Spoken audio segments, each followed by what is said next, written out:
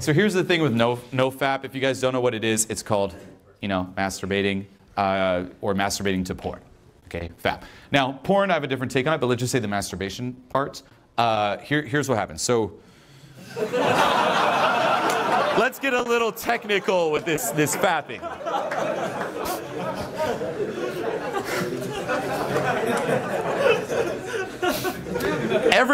Every guy and every girl, every once in a while, you're inspired to come. You kind of want to come. Why? Just 'cause. Because it feels good, and why not? We all like to come. And we'll just define that. Coming out of inspiration. You are inspired to come authentically, genuinely. We'll put the little I. Inspirational fapping. That's, humans. Now what happens though is that because it feels so good, it's also very easy to use as an escape. And that's when you run away from all the shit that you hate about yourself, and then it turns into fapping out of desperation. So sometimes you're genuinely inspired. You feel fucking awesome and you just want to fucking come. Hell yeah.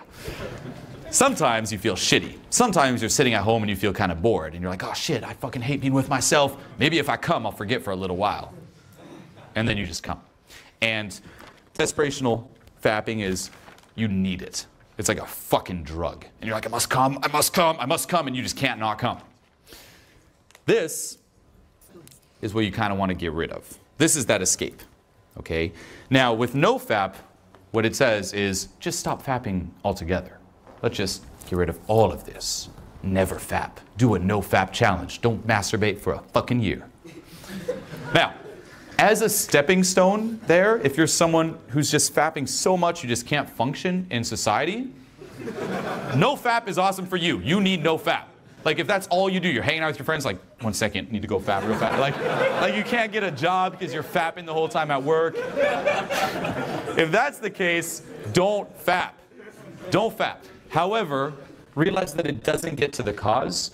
The cause is the shit you hate about yourself, the stuff you're running away from. Get to the cause, stop running away from it, and then you'll remove the fapping out of desperation, and all you'll be left with is the inspiration fap. That's the key, Thank you. And it's the same, by the way, with it's the same with eating too, by the way. It's like we're all human. We're all inspired to eat to survive. Okay? There's eating, inspirational eating. But then there's also binge eating, where you're not eating because you're inspired to eat, you're eating to escape yourself or to stuff shit down. You're running away from this, and your escape is food. For me, food is like one of my #1 escapes, by the way. That's why if you guys even look in terms of me going through the media scandal, I got pretty heavy after. So there's the desperational eating. Now, the solution that most people in society have, and this is kind of the world we live in, including with fapping, is we just shame it. Fat shaming, fap shaming, It's like, don't fap. It's like there's the shaming, but in reality, it's like, and this is why shaming never works, and this is why the PC thing is bad, and people who shame PC is also bad too. It's that you think, okay, someone's eating, they're binge eating, and that's, one of the reasons out of many they could be a little bit obese. You think that by shaming them, they'll stop it. But in reality, by shaming them, you're just adding more shit that they hate about themselves to run away from. So it's just making shit way worse. In reality, we need a more empathetic approach that gets to the cause, that addresses all this stuff you might hate about yourself or you're running away from, so that then you're just left with the inspiration. You no longer need to use it as a form of escaping. Get rid of what you're running away from, now you no longer need to escape. And this could be anything, by the way.